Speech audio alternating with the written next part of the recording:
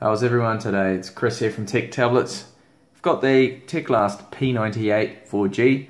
Been using it for a while now, and this is the stock launcher. As you can see, I've just flashed the recent firmware update, which is 1.16. I couldn't actually just do the over-the-air update for some reason.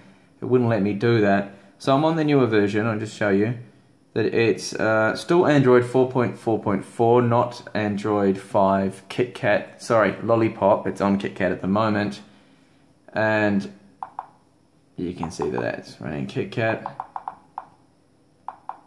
So far the tablet is fast, the wireless reception is good, the build quality is also excellent. It's just like the Teclast X98 Air 3G, so the build quality is great. You have that SIM card slot. It does work on 4G for me, at least here in Spain.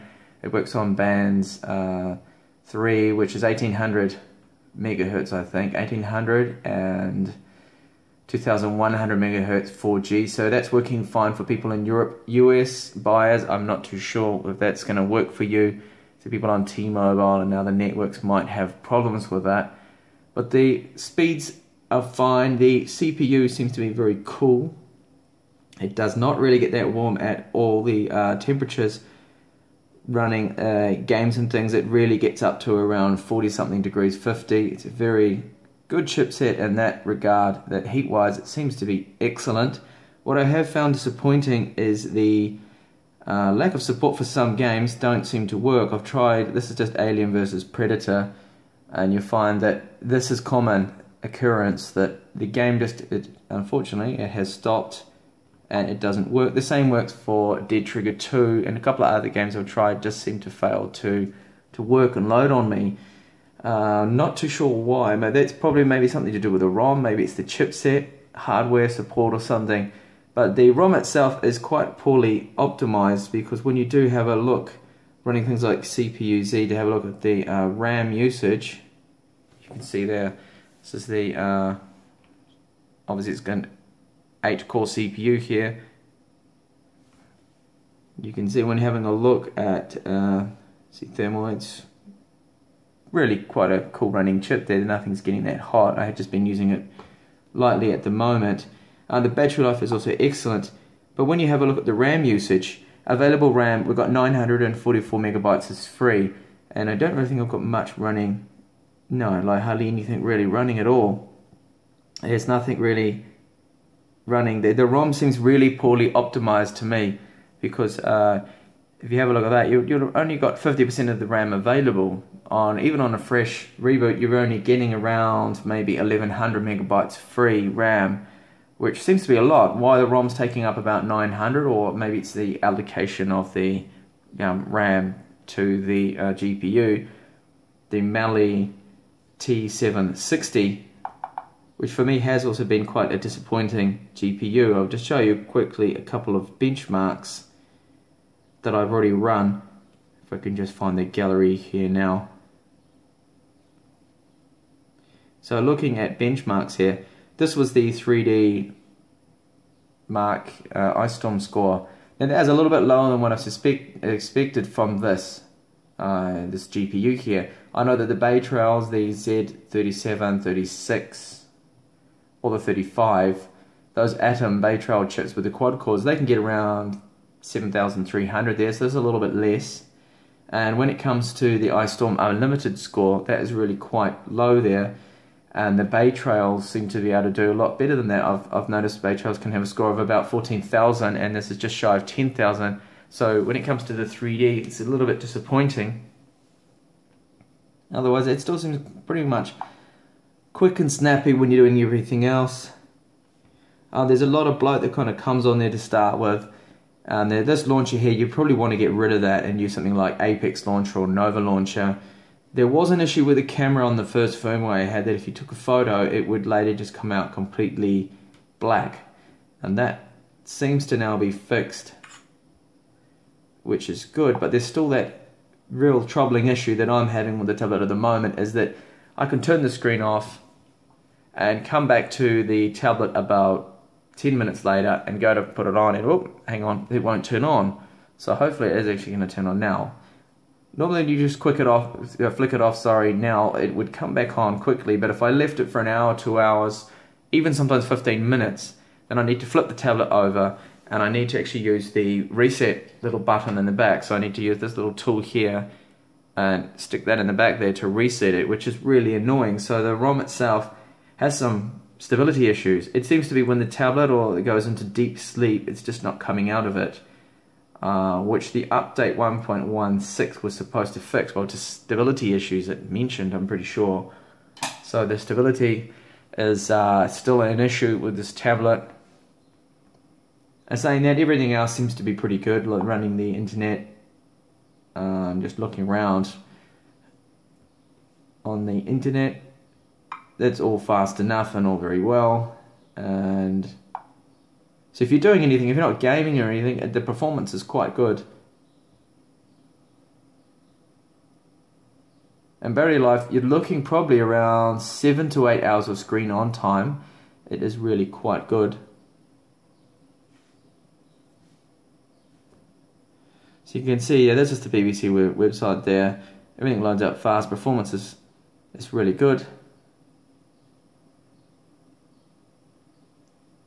There is no complaints really there at all when it comes to that aspect of the tablet. And if I just quickly show you now the battery stats, I haven't actually been using it much at the moment because I left it on overnight and it got stuck in a deep sleep there, which wasn't the best.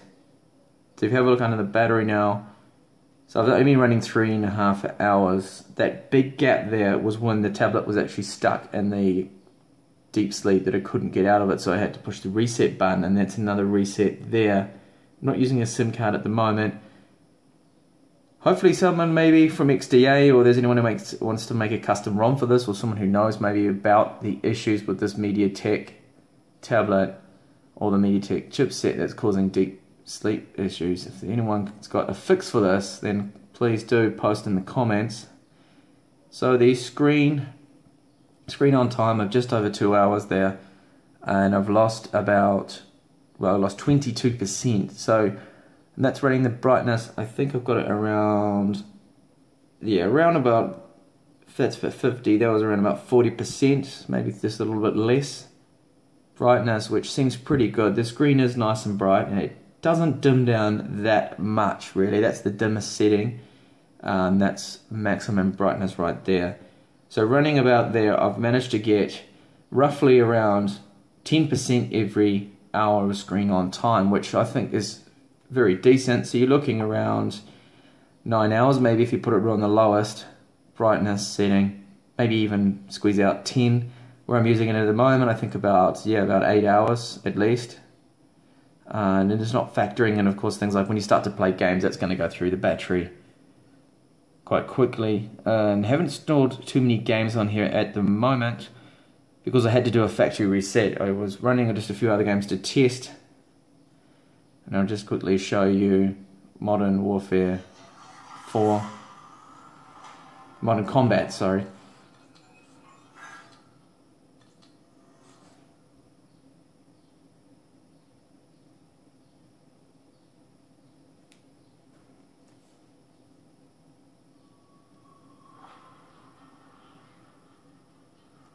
And I'll just show you the full volume, which is right there now.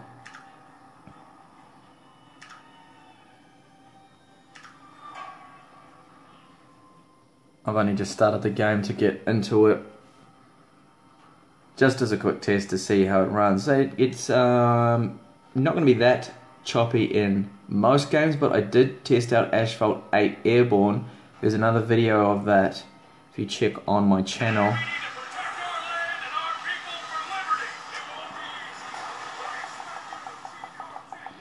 And I found that Asphalt 8 did actually lag a little bit. It was quite choppy. It wasn't what I would really call playable.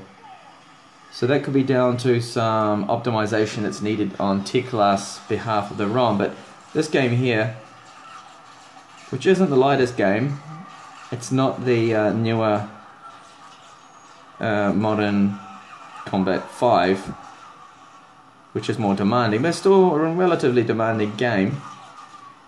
lots going on. It seems to run fine with no slowdown or anything there. So just quickly look around.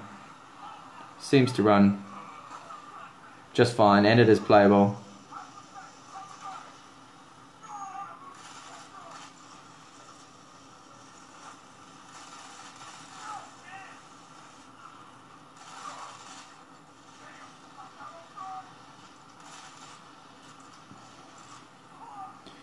So if you're using this for gaming, videos, internet, it's still going to be a good tablet, but I would recommend just holding off until Teclast gets an update for this out that fixes that deep sleep issue, because it's just completely unstable at the moment.